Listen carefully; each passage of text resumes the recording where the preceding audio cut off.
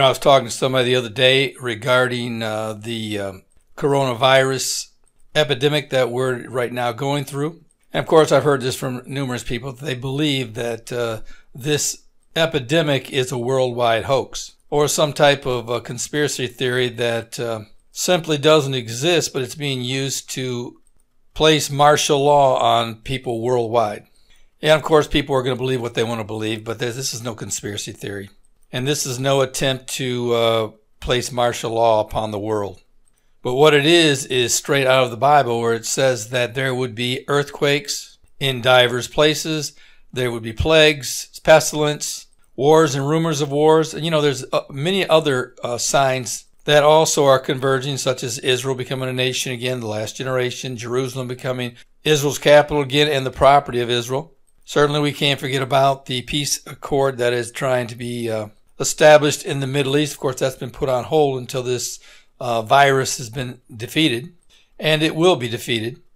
And certainly we can't forget about Russia, Iran, and Turkey being now in a position to attack Israel, which is described in Ezekiel 38. Of course, these are just converging signs that are taking place at the same time. And while we've been keen on this one particular sign of the end time, there was another, there's others that have been taking place and went virtually unnoticed that happened yesterday. And that's why I want to encourage you to go to my website and look at the daily news that I put out on things that are specific to Bible prophecy. And here's the headline. It says that a strong earthquake rocked Croatia, causing widespread panic and damage in the capital. And the article states that some casualties were reported. It was measured at 5.3. And this was a very damaging earthquake. And it wasn't the only earthquake that took place. There's been a number of earthquakes that have taken place over the last 7 days. And they are virtually all over the world. And at the same time, there's another potential catastrophe that could really grip the United States in the months to come. And that is the falling prices of the oil industry.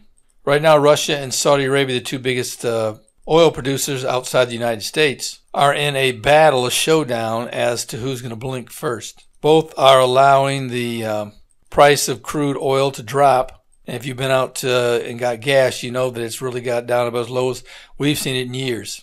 Well, that's bad news for the shale oil industry here in America. So that's something you need to keep your eyes on, because that's a double whammy for us. Not only are we dealing with the coronavirus, but we're also dealing with possibly having to bail out not only the airline industry, the cruise ship industry, and also now possibly the oil industry here in America.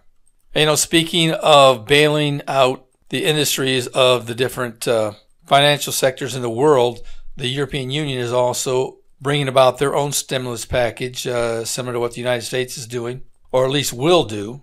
And here's an article coming out of Stratford. It says Europe moves to keep its economy afloat. And just to give you the highlights on it, it says the European Central Bank augmented its 30 billion euro a month program of quantitative easing with a pandemic emergency purchase program to buy an additional 750 billion euros, or $800 billion, in member countries' sovereign and corporate bonds until the COVID-19 crisis is over.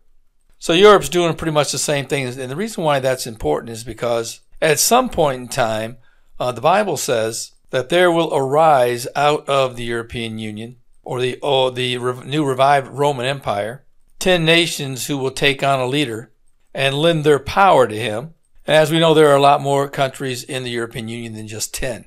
So at some point in time, you have to wonder when that is going to break off from the European Union and become its own group of 10 nations. And we find that a prominent discussion both in Daniel 7:24 and Revelation chapter 17. So at some point in time, this will happen. And of course, we know that there's something else that hasn't happened yet that must happen at least by the midway point of the tribulation period, and that is the creation of the temple. Now, certainly that's probably the last thing on anyone's mind right now, if in fact the temple is ever going to be rebuilt. We know that it will, as we know that at some point in time, this 10-nation kingdom will come together and will place their trust and their power in the hands of the Antichrist. But of course, that is still, those two items are still yet future. And that's something, again, that would be another converging event, both of those events, if that were to take place in this last generation right now, as Christians that we're still here. You know, getting back to this problem, this international virus that's spreading, there's one major player that really hasn't had much to say about it, and we haven't really spent much time on it, and that's Russia. In fact, in a headline, it says the Russian government has been confident to the point of boastful in ensuring its citizens and the world that the coronavirus is virtually non-existent within its borders. But the Russian people are skeptical with good reason. And the reason why that's the case is because much of Russia's border is butted up against China. And there's a lot of free roaming back and forth between the two nations because Russia does rely upon migrant workers from that area. And here's something you may not know. There is an astonishing amount of Chinese tourists that visit Russia's two main cities, which is Moscow and St. Petersburg. And the number hasn't changed. They're still coming in the same amount as before the virus started.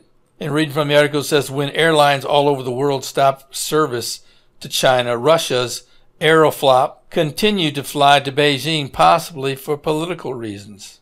A senior Russian official who asked to remain anonymous told me that on every fast train between Moscow and St. Petersburg, a line that carries thousands of passengers, more than half the passengers are Chinese tourists. There are more than 10 of these trains in each direction each day, so draw your own conclusions. And let's not forget about Russia's subway system, which services up to 9 million people a day. And again, nothing's changed as far as the day-to-day operation of that. But I'm sure we'll never know the exact figures coming out of either Russia or Iran or any other nation who has refused to get help from outside sources. But where is the United States right now in all of this race to get well and to get the economy back on track? Now here's an article that's coming out of the LA Times where a Stanford biophysicist, Michael Levitt, he's a Nobel laureate, states that he sees a different ending to this coronavirus epidemic, and I kind of have to agree with him. And this article may take a little bit of time, but I think it's important that you hear what he has to say. Michael Levitt, a Nobel laureate and Stanford biophysicist, began analyzing the number of COVID-19 cases worldwide in January and correctly calculated that China would get through the worst of its coronavirus outbreak long before many health experts had predicted. Now he foresees a similar outcome for the United States and the rest of the world.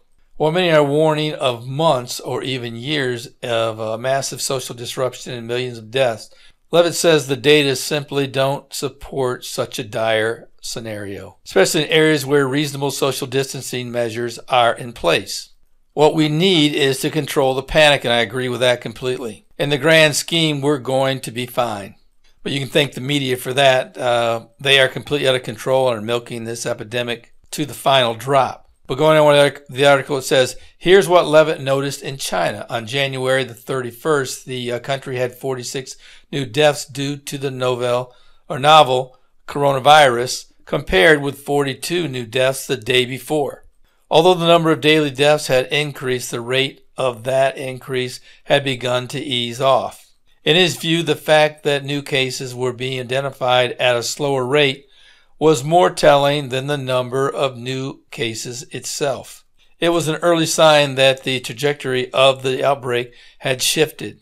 This suggests that the rate of increase in a number of deaths will slow down even more over the next week, Levitt wrote in a report he sent to friends February 1 that was widely shared on Chinese social media. And soon, he predicted, the number of deaths would be decreasing every day. Now, 3 weeks later, Levitt told the China Daily News that the virus's rate of growth had peaked.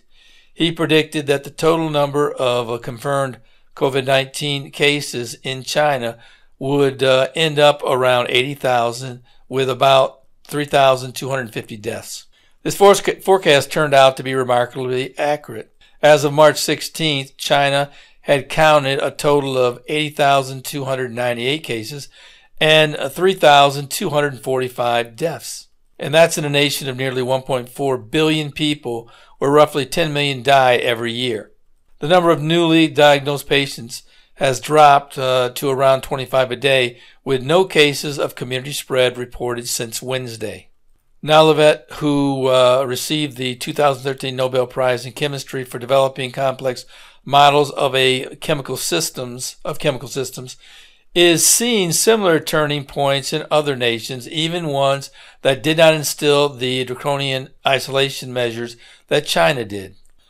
He analyzed the data from 78 countries that reported more than 50 new cases of COVID-19 every day, and sees signs of recovery in many of them. He's not focusing on the total number of cases in a country, but on the number of new cases identified every day, and especially on the percentage growth in that number from one day to the next. Numbers are still noisy, but there are clear signs of slowed growth. So that's something I started looking for as the numbers start to come in from various parts of the world and also in the United States. And I think you're going to see the amount of daily deaths going down over the next week. And of course, we are in the second week of this 15-day federal mandate to get the nation well.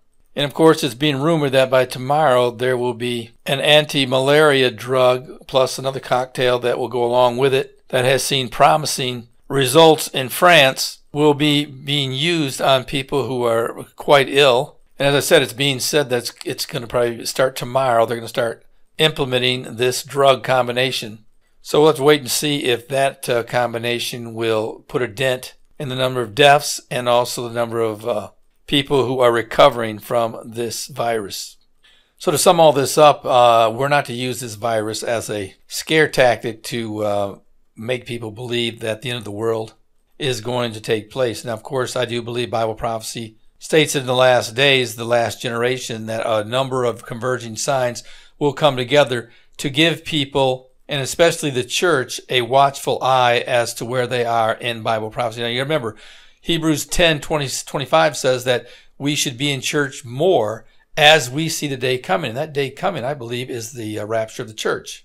So there will be a generation who will see the day coming, and I believe how they will see that day coming is through the convergence of these signs. But no, I am definitely not on the bandwagon of every time a catastrophic event takes place such as this, that we are automatically to assume that the rapture of the church is going to take place. But I am looking around and I am seeing a lot of different converging signs that are coming together, all at this one time. But I think it's more important to look at it as a sign to Christians and to non-Christians alike that the rapture could be imminent. And certainly I do not believe that God has any intention of hiding that from the general public. But I don't believe that we should cry wolf every time some situation takes place. So let's try to keep an eye on this and see exactly what happens. I do believe that it's certainly got the world's attention. And as Christians in these last days, we should continue to look up and look to the Bible as our guide. And if you don't know the Lord, today is the day that you need to get saved. You know, there will be 150,000 people that will die today. The Bible says that the vast majority will end up in a burning hell. That's simply a mistake that you don't want to make. So I would certainly encourage you to come to the Lord today, ask Him to forgive you your sins, believe that He died for those sins, accept Him as your Savior, and from this day forward, live for Him. And you that are Christians, you need a copy of my Tribulation Period Survival Guide.